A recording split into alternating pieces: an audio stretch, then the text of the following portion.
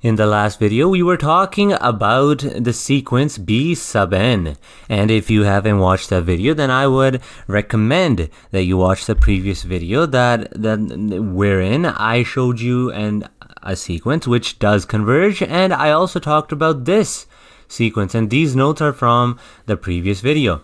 Well, we talked about how this sequence does not converge because every time you have an even value for n, you will have positive 1 as your output. Anytime your n is odd, you will have a negative 1. And we see this pattern. We see this oscillation pattern. So clearly this does not settle anywhere. Therefore, the limit does not exist. And the limit not existing is another way of saying it does not converge. Now, in this video, I wanted to prove to you that B sub n does not converge. So we know by the definition of a limit that, so before I prove it to you, before I prove B sub n equals negative 1 to the n, it does not converge, let's recall our definition. So our definition was that for all epsilons greater than 0, there exists an n such that the limit minus the sequence will be less than our epsilon for all little n exceeding big N. This is the epsilon definition of a limit. So if I wanted to prove, so exercise. So if I wanted to prove B sub n, which is equal to negative 1 to the n, is not, or let me put it this way, does not converge. Does not converge. So the trick here is this. You want to make this, so in order to show non-convergence, you want to have some value of the limit minus an, and you want to go some steps down, and you want to have this expression. So let me use a brighter color actually, because I noticed that red is not it does not really work on YouTube. So let me use pink because it's really bright. So the trick is that you want to have this distance between your limit and your sequence, so L minus an, and then you do a bunch of computational work, and then you are supposed to get something like this, that this thing is greater than your epsilon. So if you can show this, clearly this does not match the definition of convergence for limit. Therefore, that would be our proof that this does not converge. So to see that it doesn't converge to 1, because some students think, so the illusion is that Bn, or well, negative 1 to the n, converges to 1. That's what people think happens. To see that it doesn't converge to 1, this is my proof. This is my proof. So just choose an epsilon which is less than this value. So choose epsilon is equal to, let's say, 0.5. Then any n obeys, then any n should obey this. Then the following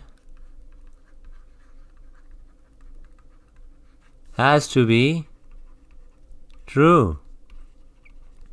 So I said people think that it converges to 1, so let's put that in for our limit. So 1 minus our sequence, and then so for this we will see that, well, if we substitute, we know that the two possibilities for this sequence are either 1 or negative 1. For this, we could write by cases, but let's just do it in a more linear fashion. Let me just use 1 for this. So 1 minus 1 is equal to 0, which is less than epsilon, which is good. okay, which is good. However, the n is, so the definition says for all n, you can't just have some of the n's working, you need this to work as well. So let's choose an odd n now. So okay, so this is good. Let me take this comma out, and let's write this is good. This is good. Now, and recall, why is this good? Because we chose our epsilon to be 0.5, and this, so 0 is certainly less than 0.5, at least in the real number system.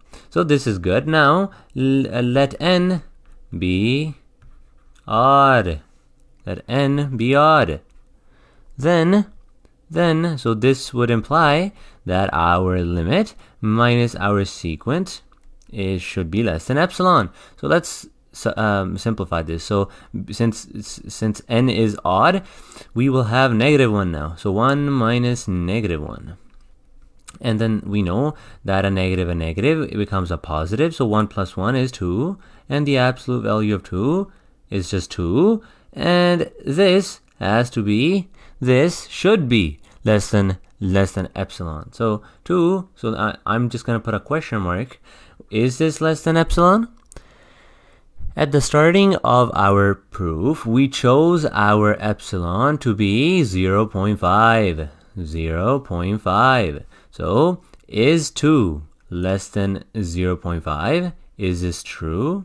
Is this true? No, it isn't. So the odd section of this sequence fails our definition.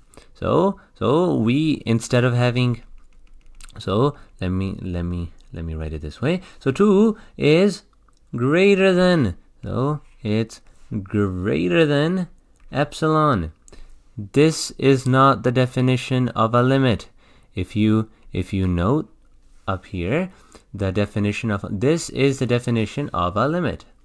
Okay, and if something, so if any of these inequalities is not matching this, then, well, that's failing the definition of that specific limit.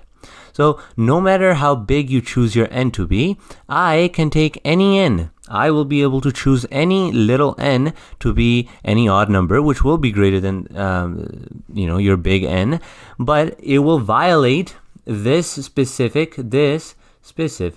portion. Okay, so hopefully you understand how that works. And to conclude our proof, let me write QED. I really hope this video was helpful.